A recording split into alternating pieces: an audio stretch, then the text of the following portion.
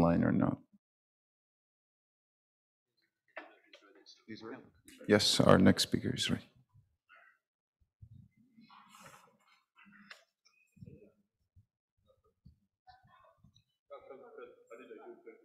No, perfect. There was 20 minutes.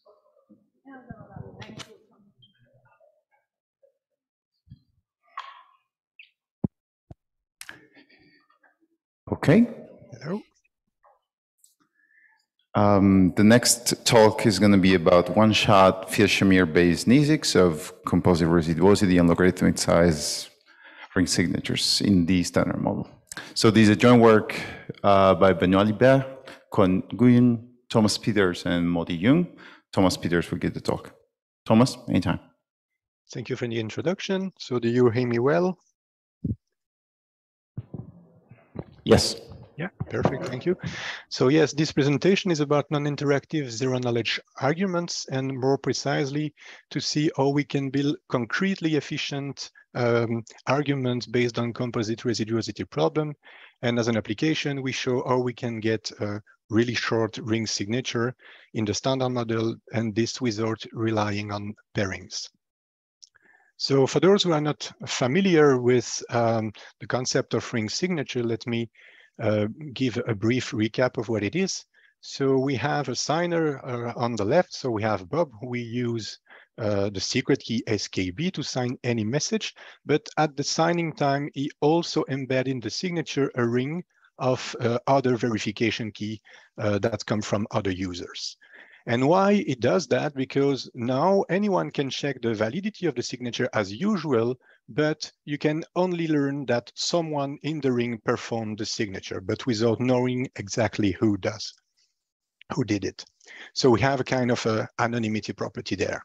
So as far as correctness is concerned, it means that as long as you have a verification key VK in the ring, and you are using the associated secret key, you can sign any message and any ring, and the signature will be deemed valid as long as you use the same ring R to make the check. So ring signature found application in the whistleblowing context and cryptocurrencies, and I will give additional words only for the whistleblowing case. So now we can simply think of Bob being a journalist that want to disclose some document that he received, and he want to authenticate the document based on his reputation in order that anybody can believe in the document in the sense that it will not be considered as a fake news. But while other people might be upset by this disclosure, Bob want to hide his identity between a crowd of other users and use a ring signature with other the verification key of other journalists with good reputation as well. So yeah, that's the idea. I think it's clear why we need the anonymity property, but in ring signature, the anonymity property that we target is really strong, meaning that the adversary should remain unable to identify who is the actual signer, even if it knows all the secret keys that are involved in the ring. In the paper, we achieve that in a statical stance, and even if the adversary is able to inject verification key that are malformed, so that are not the output of the key generation function. As for the unforgeability, we only reach it from a computational assumption, of course, and it simply tells that you keep the usual unforgeability as long as the adversary did not corrupt users that are in the ring. But of course, it can corrupt many other users in the system, and it should not help him producing a new valid signature. Okay, so that was for the application. So now let's come back at the beginning of the story. So we start with Sigma protocols, and thanks to the previous presentations, I can go really quick through that. So we have a three-step protocol here. So X is the statement, is the prover want to prove that X is in a language to the verifier. And so first, the prover here simply commit to some value that we call the first message A here to V, and it is V that send back P with a challenge. And here, the challenge space, as we can see, is big since it depends on the security parameter in the exponent. And based on that, the prover produce a response. So the verifier can check the validity of the transcript. So the triple here is called the transcript. And yeah, because the verifier is the guy who picked the challenge, he can be ensured of the validity of the statement. And why? Because if X was not in the language, actually you can rely on the special soundness property. So special soundness property, as we already heard about today, simply means that when you have two transcripts that are valid with the same first message, so you can see that A here and there are the same, then you can easily compute a witness. So that means that if you have two, of course, X is in the language. So that also means that if X is not in the language, once the prover commits to A, there is only one challenge for which it is possible for him to produce a valid response. So sometimes we do not have two special soundness. We have something which is more general than that, and we need more than two valid transcripts in order to extract the witness. So here we will need n+1, but all the time with the same first message A. So that simply means now that if X is not in the language, there exist at most n bad challenges. And I call bad challenges those challenges for which it is possible to compute a valid response at the end. Okay, so the purpose of the talk is about non-interactive proof. We know in the random oracle model how to compile the sigma protocols into a non-interactive zero-knowledge proof and also a proof of knowledge. So here the prover does everything and derives the challenge himself based on a hash function. And as long as a hash function can be modeled as a random oracle, we have a challenge which is uniformly distributed among these large challenge spaces. That means that the probability not to fall on bad challenge is negligible because the challenge space is big. Okay, you can also have extraction and a proof of knowledge if we rewind, but that's not what we are focusing today.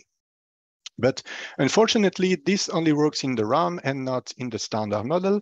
So cryptographers try to find what are the good properties of the hash function in order to avoid somehow the bad challenges without relying on ideal as object. So an important advances was proposed with correlation intractable hash function. So this is particular hash function that are related to a relation. So we are now given a relation for which with the hash function, it's hard to find an X such that X with its image are actually in relation. So here we will see how we can use that in our non-interactive protocol. If H given X and A, so X the statement and the first message of the prover, so you see that as your input. If it is hard to find an input for which the challenge here will be the bad challenge, then you are okay.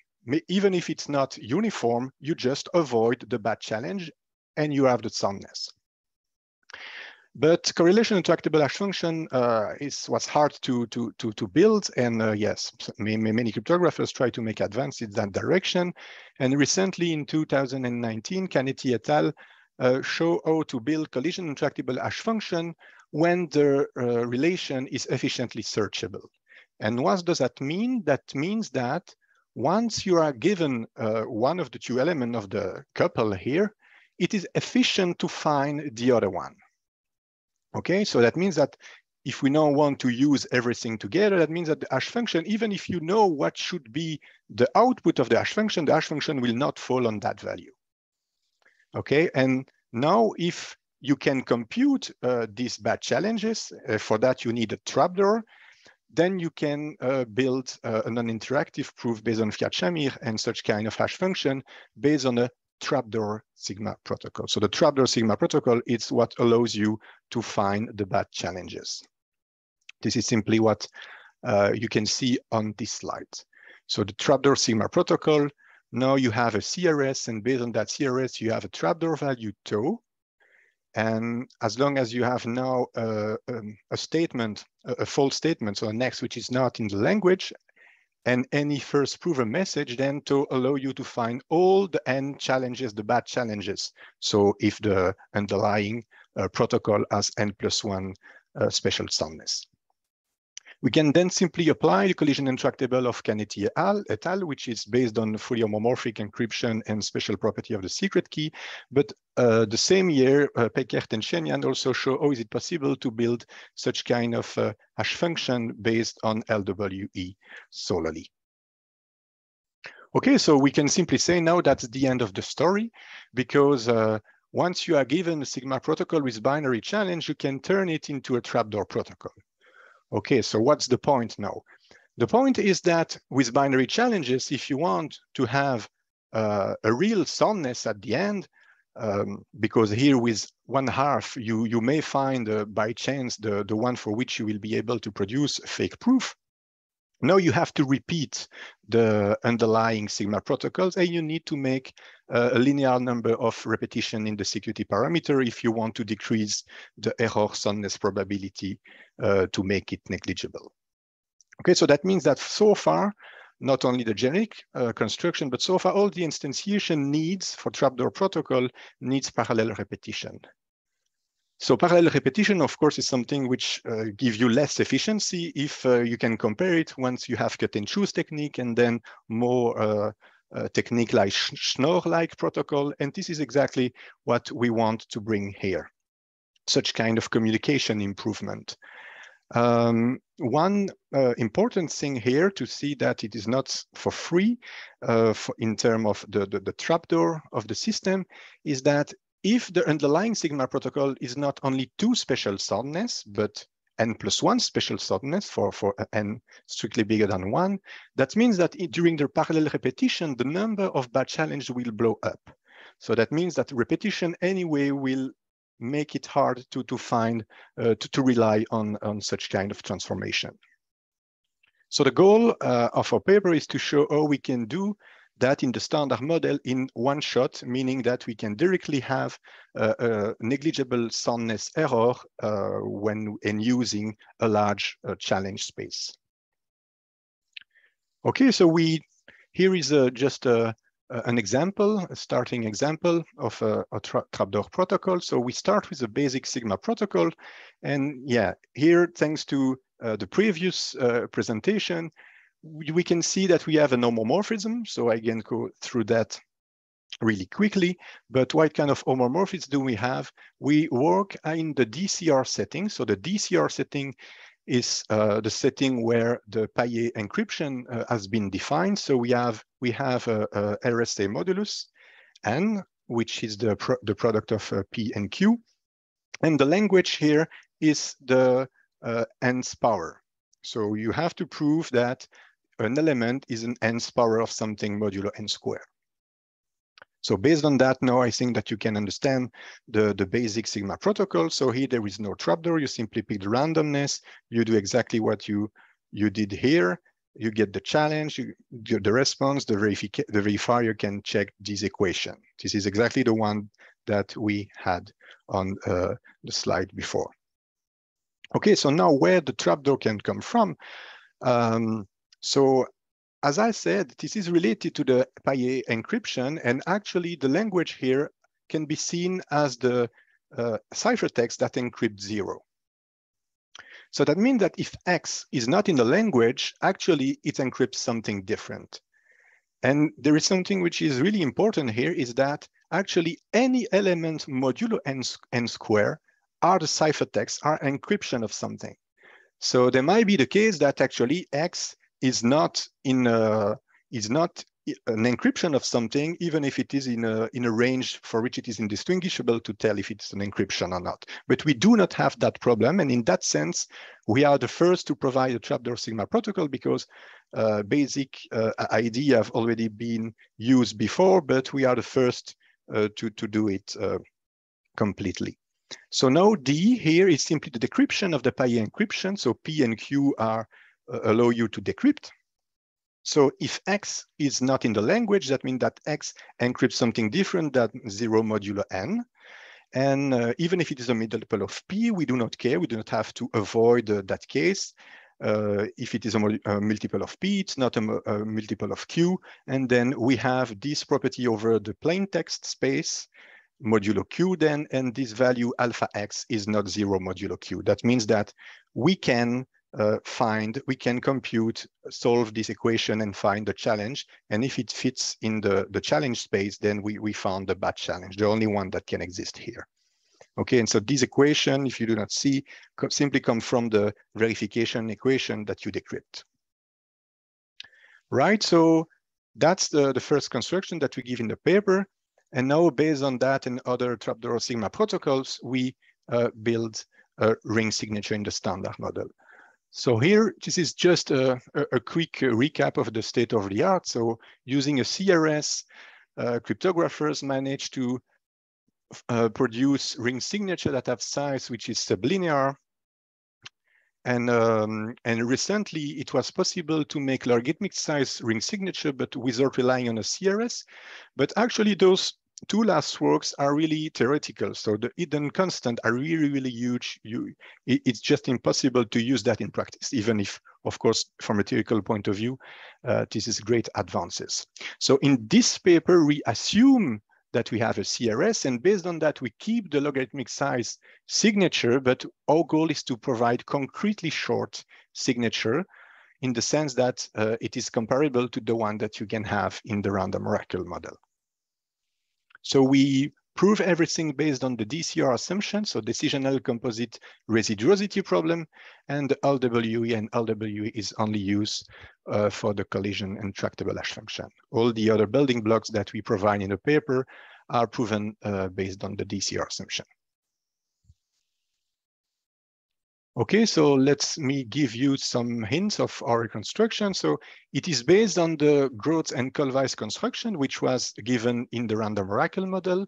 And so the idea there is that all the verification keys are actually additively homomorphic commitment to 0.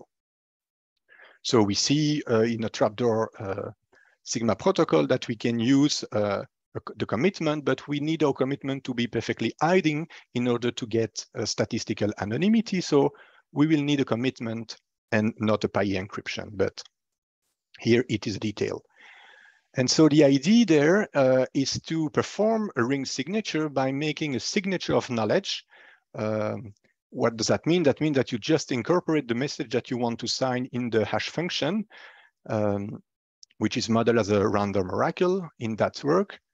And you prove that actually among all the commitment in the ring that are the verification key, you can open one, and they provide a logarithmic size proof for that. Okay, how can we turn that in the standard model now? So that's our main question, because we need trapdoor sigma protocol. And as we see, we cannot rely on the discrete log setting because we do not have a way to find the bad challenges in that case, or except if we repeat. But if we repeat, we have an exponential number of bad challenges. So we are stuck. So we rely on the trapdoor sigma protocol that I just presented you a few slides ago. Great, so what does that mean? So that means that now each verification key are commitment to 0 in the DCR setting. We turn the sigma protocol into a trapdoor sigma protocol, showing that one out of R commitments opens to 0.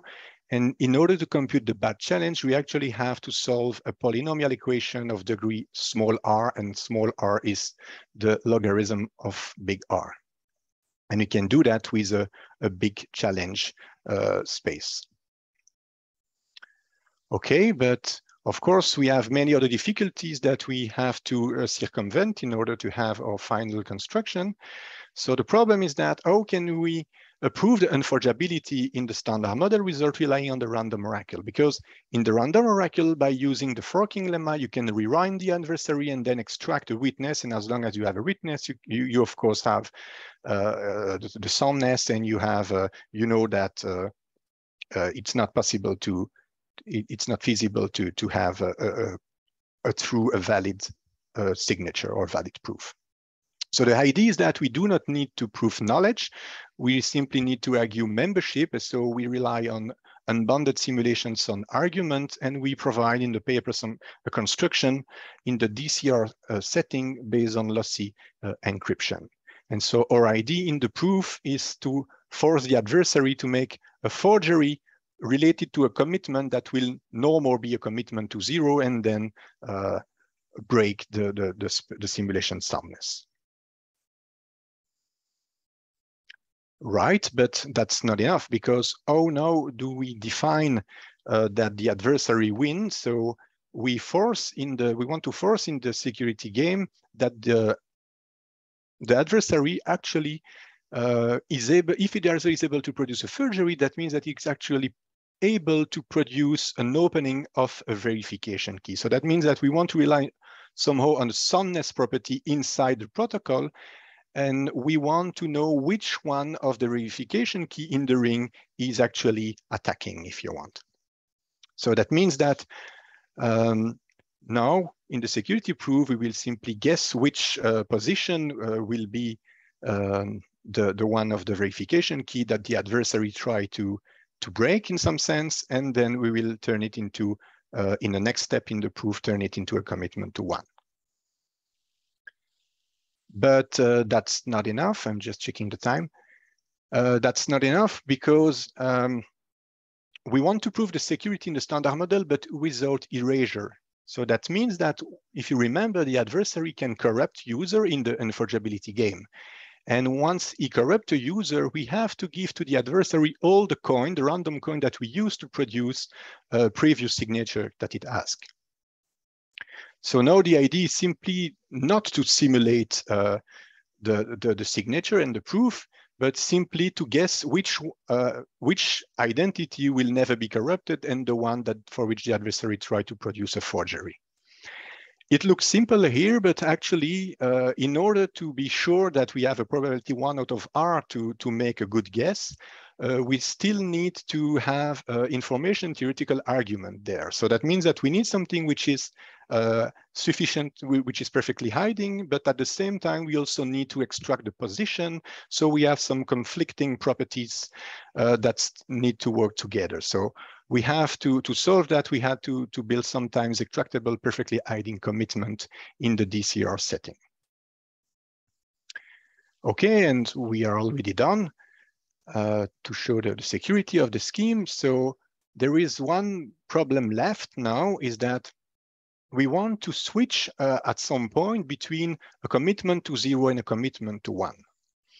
So that means that for that, we have to rely on the DCR assumption, of course, but at the same time, we need to extract the bit, the position, the bit string here of the position of the verification key in the ring, in the forgery. But for that, we need a membership trapdoor related to the DCR setting, which is, of course, related to the factorization of the module. That means that if we want to extract and at the same time being able to make an indistinguishable transition there, we have to work with distinct groups and then distinct moduli, which is, of course, make life harder. And the problem that comes from working with two distinct groups is because in the way the ring signature of Groth and Kohlweis works, actually the answer of the underlying answer in the signature related to the bits, the position of the verification key, are actually used to select the verification key that it is used during the signature process. So that means that these ZJ have to be exponent of the commitment. And so now we go into trouble because the two groups, there is no homomorphism between the two groups. And so in order to avoid problem, we had to ensure that the ZJ there is no implicit reduction in it, because otherwise we lose the information that we want to carry over the commitment. So this is what we solve also to construct a ring signature. And so somehow the proof related to the position must work over the integers. So yes, that's it for the unforgeability. There are additional difficulty for proving anonymity, but I do not have the time to go on that. But to summarize what we have, we propose the first one-shot trapdoor sigma protocol. So in a single shot, we have a negligible soundness error. We do not have to make repetition. And so we no more have to rely on something like cut and choose technique in terms of comparable efficiency if you want. And also our ring signature is concretely efficient in the sense that now the ring signature has simply keys that is a single commitment modulo n square, and the secret key are the random coin of the commitment. So this is really short. There is nothing hidden there. And the size of the signature is actually only thrice the one that you get in the random oracle model. So to summarize, that means that we affirmatively answer the question whether it is possible to build concretely short privacy-preserving signature in the standard model without pairings. Thank you for your attention.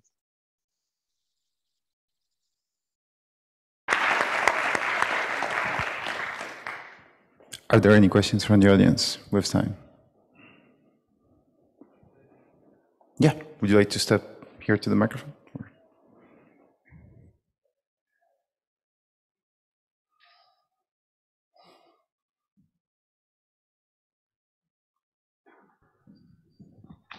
Thanks for the talk. Maybe you already mentioned it and I didn't hear, but were you able to show adaptive soundness for your construction or only non-adaptive soundness?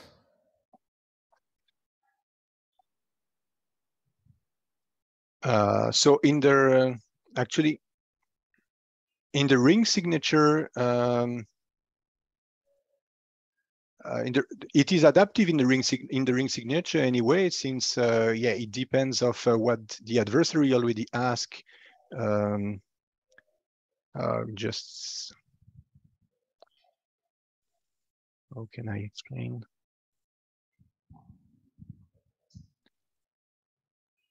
So I think yeah, the soundness is adaptive here, but I do not remember how.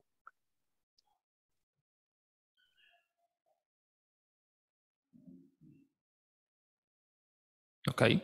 I'm sorry, thanks. I do not remember. Well, I mean, we can discuss more offline. Maybe I will send you an email. Thanks. Are there more questions?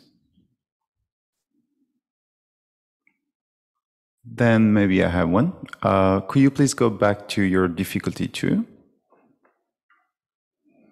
Yeah. I'm just curious about, so here you rely on argue membership instead of knowledge and use loss encryption. I'm just curious about how novel these techniques are, to which extent use specific features that were unique to your setting, and so on and so forth. I'm just curious about the approach. Yeah. Yeah, so here, the fact that you want to use a simulation soundness argument, of course, here it's not new. It's just that we have to provide all the ingredients that are needed. And for the lossy encryption, actually, in the DCR setting, we had to adapt existing techniques, but the building block in itself in the DCR setting, we have to propose one that did not exist. But of course, relying on simulation soundness here to make in the construction is of course something that it is not new, and construction constructing unbounded simulation soundness argument from lossy encryption is also something which is not new. So here it's just for the purpose of the construction. Okay, thanks. Let's thank the speaker again.